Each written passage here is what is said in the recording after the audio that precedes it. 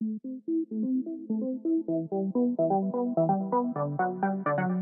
everyone, my name is Cam, and welcome to another RAMShard Minecraft plugin tutorial. Before we get started, be sure to drop a like and subscribe for more tutorials. Plugins are a useful tool for your Minecraft server. They allow you to add many different cool features and customizations, such as ranks, game modes, and rules. Today, we will be going over a plugin called Insane Announcer. This plugin lets you create announcements and can be fully configured with GUIs in-game. After installing the plugin, restart your server.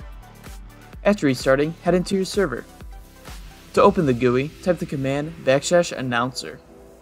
Here, you can create announcements for everyone or even just for specified groups. I will create one called Welcome, and this will be able to be seen by everyone. Click on the Add button and then type in chat what you want it to broadcast. Hit Enter, then type Done to finalize it. After creating it, head back into the GUI and go back to the Messages page. Left click on your message and this will bring up a settings page where you can set things like how often it sends, what sound will the players hear when the broadcast is sent, and even setting the permissions so that only certain players can see the message. Here, we will change the schedule for once a day and also set a sound for the broadcast. After configuring all of your settings, go back to the main page and click Settings.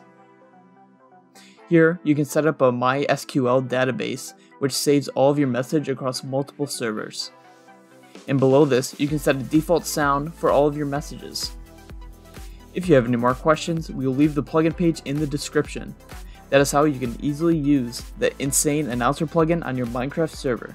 Thanks for watching.